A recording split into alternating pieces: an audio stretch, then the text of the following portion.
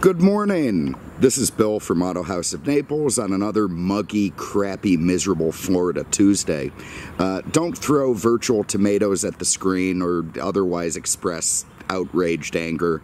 I'm filling in for the very lovely MaryAnn on a few videos while she and Peter are off gallivanting around enjoying scenery and weather that we're not. Meanwhile, the slog here in swamp-infested southwest Florida continues. So, boy, do I yearn for the day when it could be me off floating around gallivanting in some lovely locale, you know, with native girls fanning me, sipping whiskey, and just otherwise having fun. But anyway, here I am. I'm sweating. I'm dripping. It's miserable. And who cares? So I'll just get going with the car. Obviously now under this channel, Autohaus of Naples, I have to be very, very careful. I can't necessarily continue with the same sort of hateful reviews that I was doing and continue to do over on the Auto Europa channel. But I will get into some of it. For instance, well, I'll say this.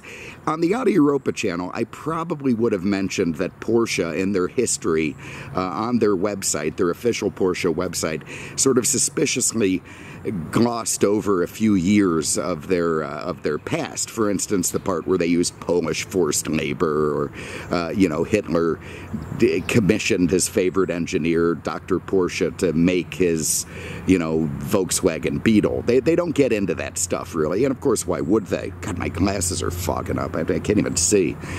Instead, they just talk about milestones that they don't get very specific about. But of course, being this channel, I'm probably not going to mention that stuff. I'm just going to go on about the car in general and the Porsche 911 in general, which is of course one of the bedrocks, the benchmarks, you know, whatever you will, in terms of a long-standing, decades-old produced sports car that rivals anything else in the world.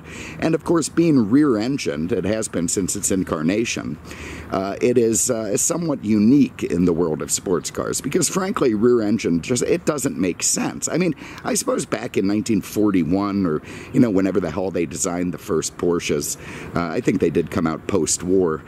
You know, the engines were lighter, the cars were lighter, they were all less substantial, the rear engine was easily outweighed by the driver. It just wasn't, you know, it wasn't that big a deal. But of course, as cars evolved, as they got more heavy, more substantial, more what have you over the years, the rear engines became heavier, heavier, heavier, and that changed the dynamics somewhat. And Porsche, several times in their history, wanted to do away with the 911. And the purists, the people who absolutely loved them, just forbid it. They rose up in anger with pitchforks and torches and made Porsche continue to develop the car. The 928, in fact, was supposed to be the replacement for the 911. Well, that did not come to pass. And they continued the development of the 911, and it continues today. But this was a very substantial change, this 996 model that came out, I want to say 97 in Europe, 98 in the United States. This was the first water-cooled Porsche. And if you wanted to come up with a recipe to make Porsche purists hateful, add a radiator. That is all they had to do for the Porsche purists to go absolutely batshit. But you have to understand, Porsche had to modernize this thing in a way that would keep it going with the modern world. Air-cooled just didn't work anymore. By the time it didn't work when the 993 came out, for God's sake. They, you know, perpetuated it through sheer will alone. But this car had to be water-cooled. It had to meet emission standards. It had to be more refined than earlier 911s because the market was, you know, really starting to demand it. And of course, Porsche had to become profitable, which it was struggling while this car was designed and made. And it was designed and made to rescue Porsche from the depths of Lotus-style bankruptcy. And speaking of Lotus, you know, my most favorite guy in the world, Colin Chapman, you know, builder of the Lotuses, came up with the greatest recipe ever for car production, and it was called simplify and then add lightness. And I'm very happy to say that Porsche kept that, even with the 996 to a certain extent. But anyway, we'll get into that. So they had to do it. To do it, they grabbed a company, a little one you might have heard of, called Toyota.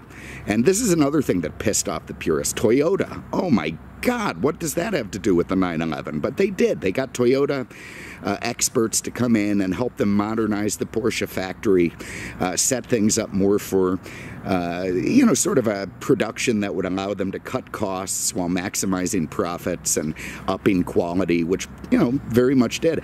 I'll be honest with you, if I'm going to buy a 911, I really don't mind Toyota having a part of it. I mean, it turns out Toyota builds pretty good cars. I grant you that quite a few of them are intensely boring, but they certainly are good. And if you could mate Porsche's incredible performance, you know, engineering with Toyota's quality, well, you've really got yourself onto something. And in many ways, that's what the 996 accomplished. So again, first water-cooled, they settled the styling. They developed the Boxster basically to use the same sort of bits. And that was another thing that pissed off the 911 guys, is they'd go out and spend, you know, 80, 90 grand on their 911. And the thing looked like a 40, 50 grand Boxster. In fact, that became such a thing that the second refresh of the 996, which came out in '02, had to address it. Or Porsche would have been in a lot of trouble. So they changed the headlights on it, which it shared with the Boxster. They called it the fried egg look, which everybody hated, even though it came from a GT2 race car, maybe GT1, don't remember, 96-ish. But anyway, so then for this 911, the second gen 996, they did bring in the headlights that were on the Porsche turbos and made it look a little bit better, and that soothed the troubled souls of the purists. They also made the engine gurgle and spit and whir a little bit more, which is apparently something 911 people demand. Anyway, let's just get into it. Oh, God, I'm dripping. I can't wait to get some air conditioning going. So by the time this '05 rolled around, the last of the 996s, that little front and rear release stuff had become electric, which is nice when it breaks. Anyway, there you go. So there is a now 3.6 liter flat six. The flat Boxer engine is, you know, an historical 911 thing, and they did keep it and kept it, and it's still going today. But anyway, so they bumped it from 3.4 to 3.6. The horsepower went from like 298 to 325, keeping it ahead of Mercedes, at least the standard S. There's the phone going off. At least the standard SL stuff, and more towards where the XKR and what the hell else was Corvette at the time. You know, it didn't quite have their horsepower, but it matched their performance, even though, again, like Porsche people care what's going on in Kentucky. But there it is. So, you know, flat six, they used a VarioCam Plus timing system. It's basically VVT, variable valve technology, that changes the positioning of the valves depending on whether you're at idle or full redline. It's going to get the most out of either, and that helps it with fuel mileage, helps it with power, with torque, and creates a pretty great motor. They did have that IMS bearing issue, which, you know, I'm going to say was way overblown in terms of the terror, because it affected 3% or less of cars, and even in those, it was mostly just garage queens, the kinds of things that got driven 3,000 miles in 12 years, or were taken to the track and just brutalized. Most of your average 911s never even thought about it. But you know, if you want it retrofitted, it's not a big deal, about $1,500 at a shop to use an upgraded bearing. You know, if it's me, I keep an eye on things. I look for, you know, metal shavings in the oil. If I start to see it, I guess I address it then.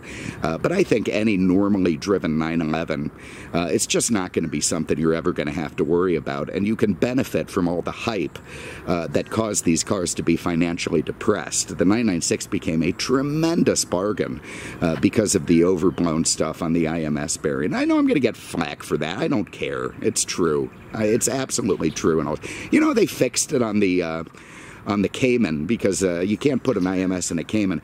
They just made the case unmolestable, so these guys couldn't put a bearing in it, and all of a sudden the Caymans became okay, even though it used the same basic intermediate shaft. But anyway, I digress. Not really something the average guy has to worry about. Just exercise your Porsche from time to time. Don't let it become a silly garage queen that never goes over 3,000 RPM. And if you are going to go to the track and rag the crap out of it, then do the mods required to make it capable of doing so. But anyway, on this thing, fantastic. Everything in great shape. Past shop inspection with flying colors. About 60,000 miles on this one, and it's ready to thrill you. And of course, being the second gen Gen 996, it does give you the whirring and gurgling and machine noises that 911s have to do, like those little bumperettes. And they did make the exhaust more breathable this year, so again, to help it boost the horsepower. This little guy here with the vents, that's a electric spoiler, I should say electronic. It comes up at speed and pushes the ass end down so you don't get too much lift.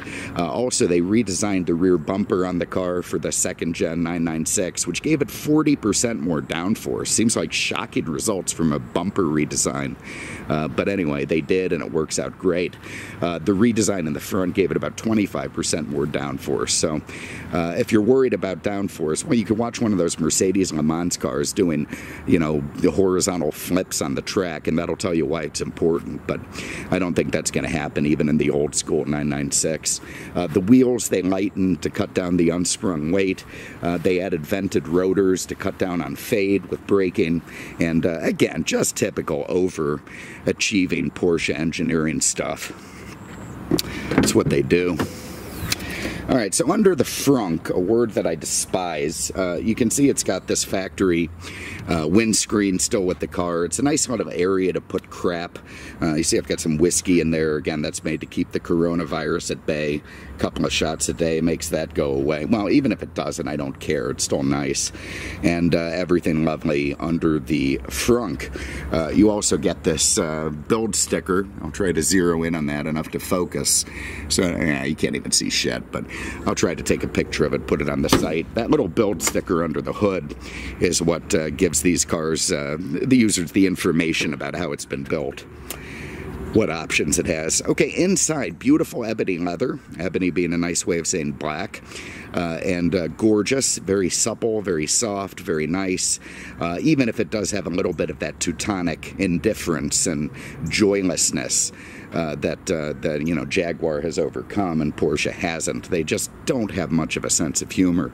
You do have semi-useful back seats in here. I mean, they're not fantastic. Your Canadians aren't going to be thrilled back there, but it's way better than a Jag. I mean, that's for damn sure. You can also turn it into a storage bin by putting those guys down. So if you have some infants, you could strap them on top of those things with some bungees or whatnot, and they're probably not going to go anywhere. So not the most comfortable place to be, but it works fine. Get the key out before I hop in. But very nice supportive seats in this car. All right, so we've got the ignition tumbler on the left-hand side, Le Mans style. Fire it up and hear that gurgling, burbling 6. Not as much as they did in the 997, but a little more than the first gen 996s. Yeah, you know, just got a nice little what have you to it. I'm going to run the top up so you can see how that works. The little tonneau cover goes back. Up comes this folding fabric soft top. Very nice stuff. Hooks itself into the front. Pulls itself down. Tonneau comes back, and up come the windows. And now with the windows up, I can run the air conditioning a little bit. Thank God. God, it's going to take me 20 minutes just to dry out. Do a little walk around the car so you can see it with the top up. All right, so there you see a very nice black fabric roof. You can hear that gurgling, burbling flat 6 at the back.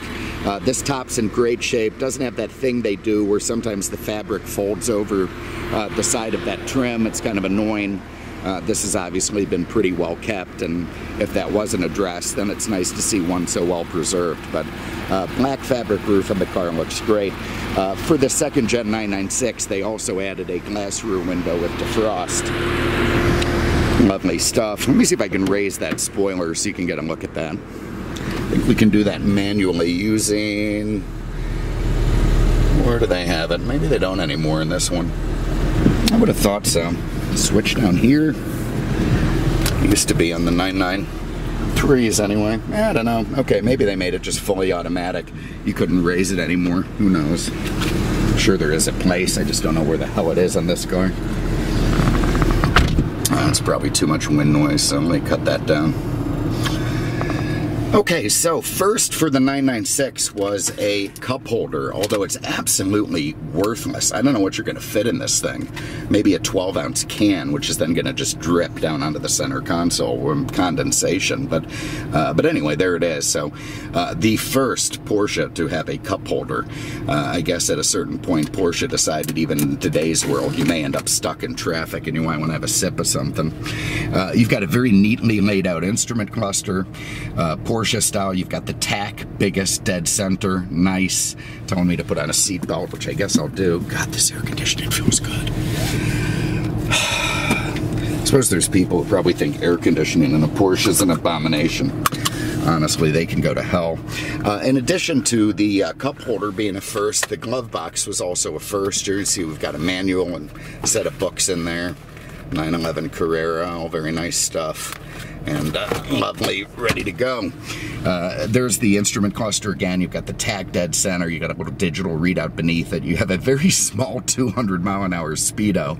170, 180. That's probably what you can expect from this thing. It's a bit of a rocket ship. You got your voltmeter far left. You got fuel and what is that? Oil pressure. It's either oil temp or oil pressure. I guess that's oil pressure here. So that must be water temp up there. So very nice full gauge display. Very simple. Going back to that Lotus simplify and add lightness thing. You know, this is probably the last Porsche that had a very generic, lovely, simple dash and center console design, which of course is now long gone. I mean, you get in any new 911, it looks like the Starship Enterprise. This thing really does show its roots back to the original Porsche models. Let's go for a spin. A buttery smooth 6-speed manual gearbox, lovely. We'll just wait for this gate to open. It's beeping at me. But anyway, it's incredible to shift. You can just flick this thing around. It feels incredibly nice and light and just perfect. Absolutely perfect. I'd run the defrost, but it's just going to make too much damn noise. So we'll just let the window fog up a little bit. The air conditioning. I can't not. I'm not driving this thing without air conditioning. I don't think MaryAnn would either. So don't hold that against me. Maybe you should have the top down and Peter would be videoing her lovely little heels. You know, sorry, you're not going to get that crap while I'm here. She'll be back. Just relax, she'll be back. Oh man, and that induction noise that you get from this, hopefully it'll clear up the front window. I used to complain about the detailer at Auto Europa being terrible, which he was, but it turns out that Jimmy in the back of Autohaus, whenever Peter's on vacation, his standards drop a little bit, and you end up with crappy front windows. I don't know why I'm not a good motivator, but I'm not. I'm just not. People will not work at all for me. I don't know why. They just don't take me seriously. We have this long drive up there. So anyway, yeah, so Porsche kind of glossed over the history of, you know, a certain era in time when they were building Kubel wagons and, you know, tank destroyers and other things for the, you know, the war effort, so to speak. In fact, I think Professor Porsche spent, you know, 20 months in jail after the war for his little part and all the bad stuff that went on, and he got out, and then he took over Porsche again. His son had been running it. While he was in jail, his son built the first true Porsche. Porsche had been kind of a thing that would build cars or help people build cars, but they really didn't have their own. And then Ferry, his son, decided to build a car because he just couldn't find one that he liked. God, if that's not the most arrogant friggin' thing I've ever heard. But so anyway, so he built the first Porsche, and then when his dad got out of jail, they built more Porsches, and the company just kept going that way. All right, let's get out of here. Hopefully with speed or... Listen to that. Oh my God, the sound. And that is what makes a Porsche a Porsche. Thank God the speed is... I'll just hit the wipers. The hell with it. All right, there they go. That's it. I mean, you can just wind out the gearbox. The steering is so incredibly precise. I mean, you just... instant feel, instant everything. It is power steering, which is odd in a Porsche, I guess, for the old school dinosaur guys, but it's incredible. The steering feel is remarkable. The car just instantly goes where you point it and how you point it. And unlike those 70s Porsches, you know, if you take too hard a right turn, you do that trailing throttle oversteer thing, you end up swapping end. It killed a lot of orthodontist wives. Well, that's long gone by the time this came around. It took the best of the 993 suspension, added some of the stuff that the 996 improved upon, and created a beautifully balanced suspension.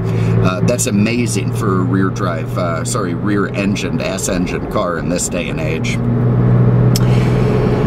Anyway, so there it is. So the 996 Porsche, you know, tragically misunderstood, but now growing very much in terms of value and posterity.